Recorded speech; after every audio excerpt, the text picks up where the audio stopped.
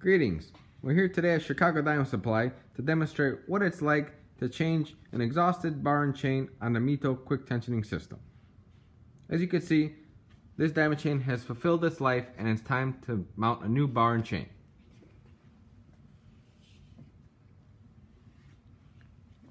In order to change a new bar and chain, you must follow these specific steps. First, loosen the cover nut.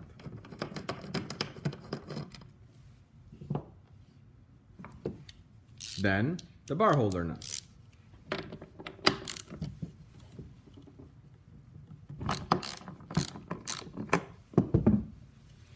Once loosened, you are allowed to take off the cover. After taking off the cover, please bring the system home.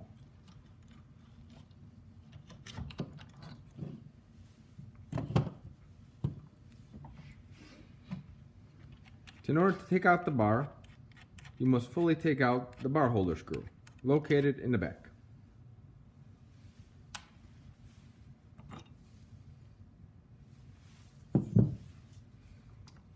Once removed, as you can see, this guide bar has been used and it's time for a new guide bar.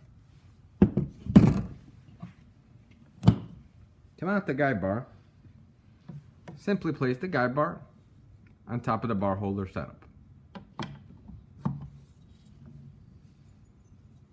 You must re-engage the bar clamp and tighten the screw in the back.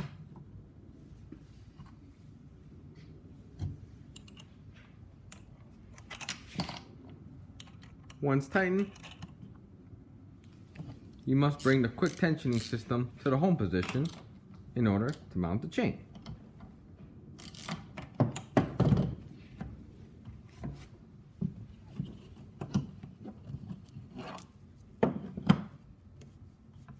Mounting the reverse diamond chain is very similar to other systems. Using the quick tensioning system allows the operator to quickly adjust the tensioning system during the cut and during the mounting and removal of a new chain.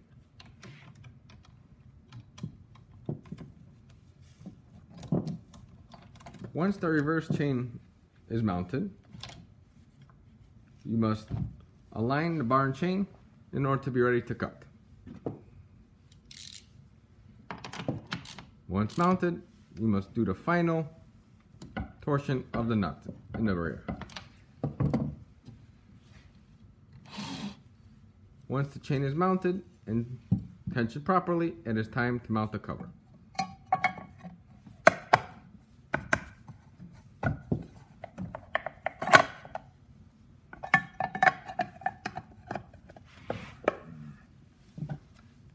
Once the cover is mounted, tighten the back screw in order to be prepared to operate the chainsaw.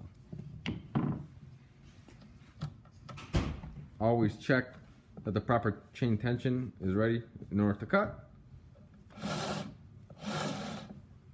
And you are now ready to operate the Mito quick tensioning chainsaw.